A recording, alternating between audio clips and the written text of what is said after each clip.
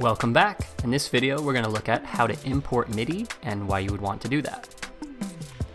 So you might want to import MIDI in order to facilitate an arrangement project or a remix project, or maybe just to study a song or a certain piece of music, or you might want to transfer it from another program where it was originally created.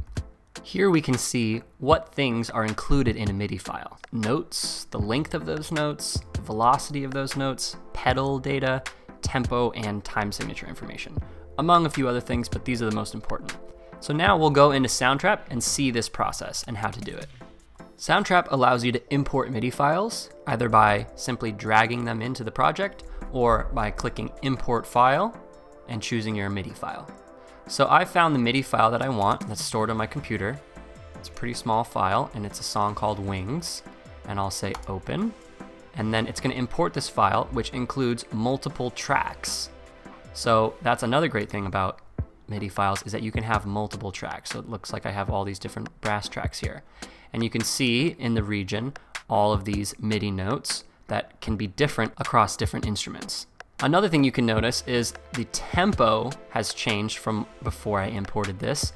This MIDI file includes tempo and time signature information. So that's the process of importing it. It's as simple as finding that file and importing it. And at this point, you can start your project, or maybe the goal is to change the different instruments and revoice or reorchestrate what sounds are playing these particular notes. Or maybe it's to do a rearrangement where you change the order of certain sections. Or maybe you just want to learn more about the piece and how it was written and maybe some of the music theory behind it.